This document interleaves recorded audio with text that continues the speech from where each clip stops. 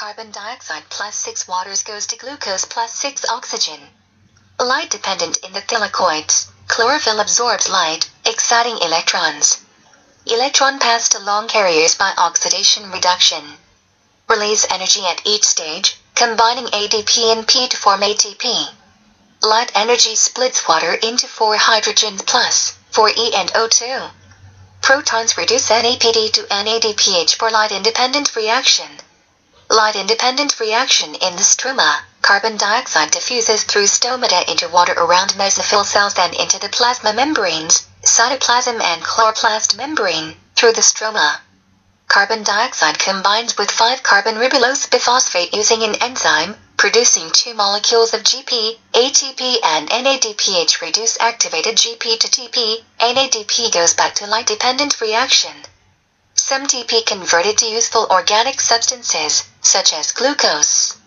Most TP regenerates RUBP using ATP from the light-dependent reaction.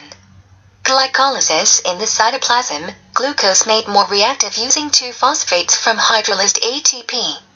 Glucose splits into 2 molecules of TP, H removed from TP and used to reduce NAD to NADH. Enzymes convert TP to pyruvate, joining ADP and phosphate. Link reaction in matrix of mitochondria, pyruvate is oxidized, joining H and NAD to form NADH.